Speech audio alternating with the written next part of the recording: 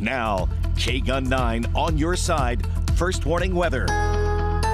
Hey there, happy Monday. Clear and chilly start to the day. Really not going to warm up a whole lot for the next 3 to 4 days, and then you're going to add some wind and a very slight chance of rain to that forecast. Clear today. We'll see a few clouds here and there. It's going to take it a while. We'll eventually get into the low 60s. It could easily be, though, 1 or 2 o'clock before we see those 60s start to move back in. We're really going to hover in the upper 50s to low 60s through at least Wednesday, maybe Thursday. That rain chance comes in on Tuesday along with the wind. It's going to be very breezy both Tuesday and Wednesday, only bringing about a 30% chance for rain throughout the day on Tuesday. So not great, but we'll see mostly cloudy skies. And then as it exits, more wind and cooler air on Wednesday. Look at that, almost freezing temps by Thursday morning, but the weekend looking very nice. Look at that. Not only the 70s, but nearing 80 degrees with lots of sunshine by Saturday.